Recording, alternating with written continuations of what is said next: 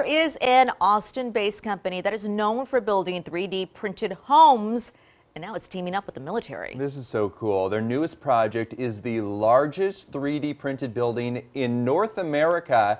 Nabil Remadna gives us an inside look at the structure and explains why this innovative way of building could change the future of construction.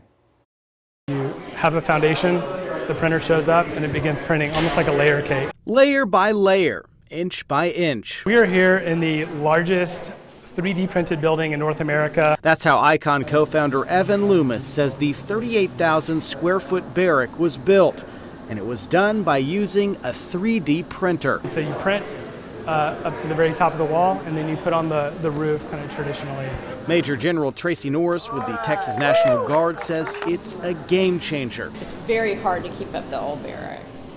You don't get the heat right, you don't get the air conditioning right, you have leaks in your roof, very expensive. The old way of doing barracks was temporary buildings that had poor energy efficiency.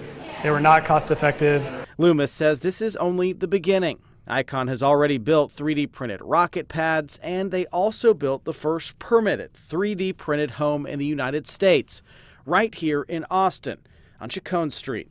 Their work could also help house the homeless and help places like Austin, which need more housing. If we're actually going to put a dent in this huge problem that we call housing affordability, we need to move really fast. It's one step at a time.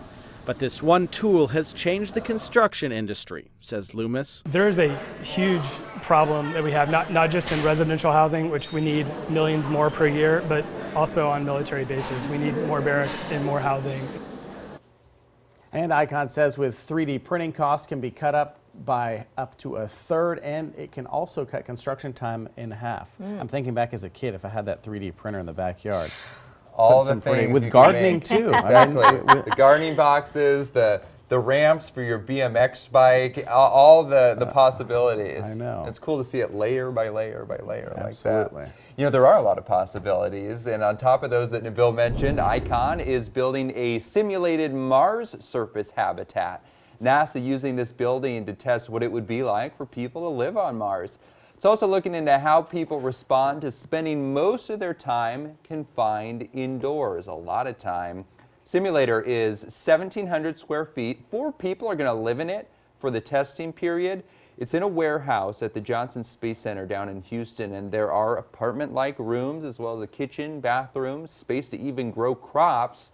Volunteers will get to pop outside only when they do the simulated spacewalks with virtual reality. So quite the idea here.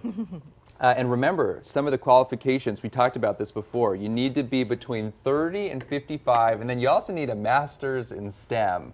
So okay, so next trip. So most of the population we'll go next do not qualify. When they lower their bar a little bit, exactly. then I'm for it. And they just want the peasants to go, that's when we'll go. All right.